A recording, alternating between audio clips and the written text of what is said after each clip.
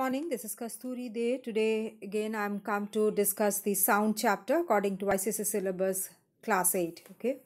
So in my last video regarding this sound, I had started this sound chapter. So now I'll start with the uses of ultrasonic vibrations in industry. This ultrasonic vibrations is used for homogeneous milk. That is, milk is agitated by the vibrations, by these ultrasonic vibrations, to break down the larger particles of the fat which are present in the milk into smaller particles. Okay, so that it becomes homogeneous, the milk becomes homogeneous.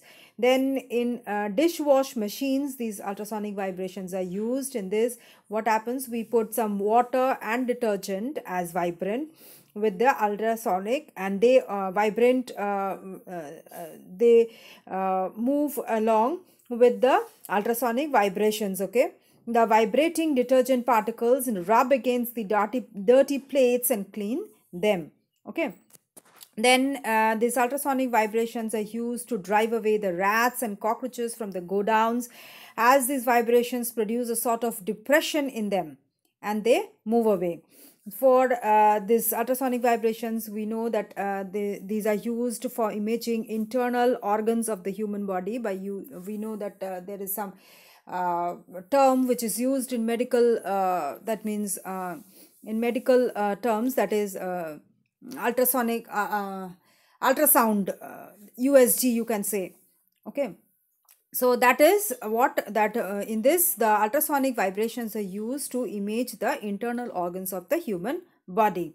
And then these ultrasonic vibrations are also used in relieving pain in the joints and muscles. Okay, like see from the picture, the last one, there is a therapy machine which is used, which produces some ultrasonic vibrations which are rubbed around the knee. See the red color knee, okay, where it is being rubbed to relieve the pain in the joints of the knee. Okay, next we come to the uses of ultrasonic vibrations by animals. The upper limit of the audible frequency in case of dogs is 40,000 hertz. We know that our upper limit is 20,000 hertz, but in case of dogs it is 40,000 hertz. So dogs can be specially trained to respond to a whistle that is known as Galton whistle, which produces these ultrasonic vibrations which cannot be heard by the humans. And when the humans use this Galton whistle, they can train the dogs accordingly. Okay, bats can produce the vibrations, these ultrasonic vibrations, in the frequency range of 50 hertz to 80,000 hertz. Okay, and they have a very weak eyesight. So, and during the night only they generally fly around. So what happens then, these bats cannot see. And so what happens, they produce this sound to catch their prey, to catch their insects, to understand when these vibrations strike an object and reflect back to it, that time he understand that there is some object which is nearby. It may be their prey. So to locate their prey, these ultrasonic sounds are used by the bats. Then dolphins also use these sounds to locate their prey. Okay, see like this, from the picture you can see the dolphin produces this ultrasonic sound vibrations to see their to locate their prey. Okay, next we come to reflection and absorption of sound. Reflection of sound. What is reflection of sound? That is the phenomena due to which the sound energy on striking some hard object bounces back in some other direction. It is called reflection of sound. Okay, see from the picture, the stopwatch produces a sound which hits the wooden board, and passes from the it reflects back from the wooden board to the human ear in another direction. So this is called reflection of sound. Then absorption of sound. Shining objects like mirror, metals, or hard objects like buildings and stones, they reflect sound.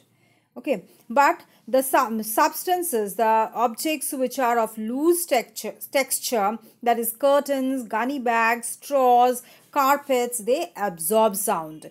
For that reason, big cinema halls and auditoriums, they are carpeted and their walls are coated with some rough material so that these sounds can be absorbed and there is no echo formed inside the hall.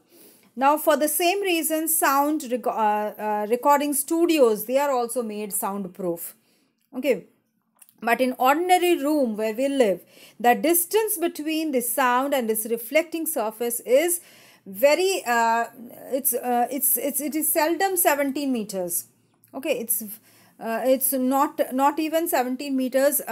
Generally it is not even 17 meters or more or wide, and the original sound and the reflected sound reaches the ear within almost at the same time. So no echo is formed in a living room where in our ordinary room where we live in. Okay, that's why no echo is formed inside these rooms. So, to hear an echo, there should be the distance from the source of the sound and the reflecting body. The distance should be 17 meters. And the time taken, that is from the source going to the hard object or to the reflecting body and then coming back to the human ear, that should be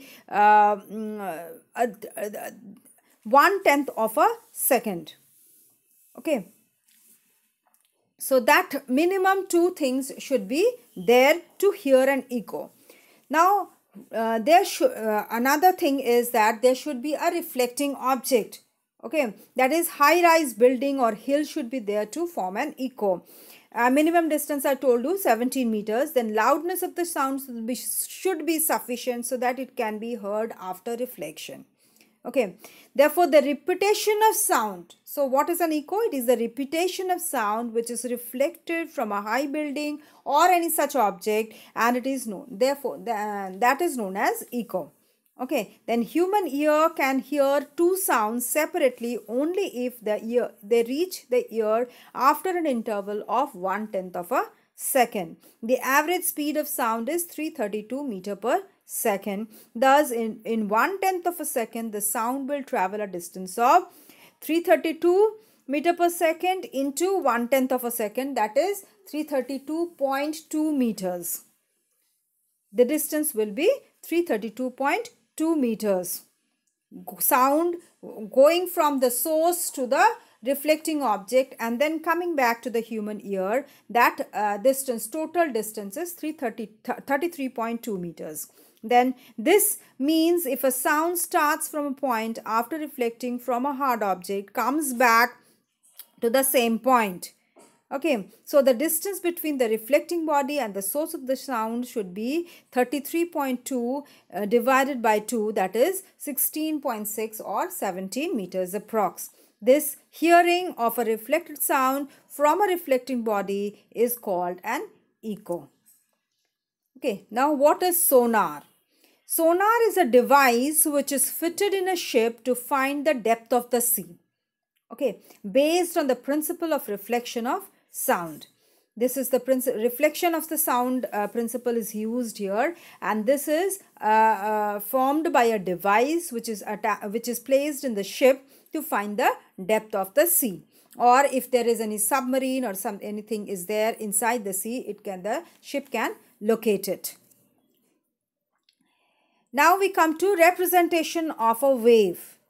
Okay, a wave while propagating in a medium can be represented by the following 2 graphs. One is displacement time graph and displacement distance graph. Okay, now displacement time graph, the variation of the displacement of a particles of the medium with time at a given position when a wave propagates to the medium. see, when the wave is propagating in a medium, that is, wave is moving on in a medium, through a medium, the variation of the particles of the medium with time. See, the particles are moving, propagating. So, when the wave is propagating, the particles inside the medium, that is displacing itself. Okay. And with time and at a given position, it is moving. So, how it is moving, the variation, what is happening, what is the variation inside forming the displacement of the particles, that is represented by a graph, and that is known as displacement time graph. Okay, see, from the mean position is x1, x-axis, that is the mean position, and the particles are moving to y and then coming down to x, and again it is coming down lower. So this it is forming like a wave. See, so the small a, which is the arrow which indicates the small a, that is the displacement of the particle from its mean position, that is known as amplitude. Okay, and in time t, two crests are formed. Okay, that is the time period. Now, displacement distance graph. The variation of the displacement of a particles of a medium at the different position with distance at the same time. It is with distance. First one was with time. Now it is with distance at the same time. Okay, it is represented by a graph which is known as displacement distance graph. And here A is also represented by amplitude is represented by small a, and this wavelength is represented by here t, but it should be a lambda. Okay, it is wavelength is lambda. Okay, and the time period is t. Okay, time between two subsequent crests and troughs, that is the time period. Okay, and the wavelength is represented by lambda. Okay, so I'll stop here. I continue with the rest of the question chapter in my next video, and please go through this. If you have any doubt, please do let me know, and write in the comment box. Hope you are liking the videos. Press the like button, and do subscribe to get the notification of my next video. And also it will produce me some more enthusiasm to produce some more interesting videos for you. And one more thing, that I have started some science facts videos.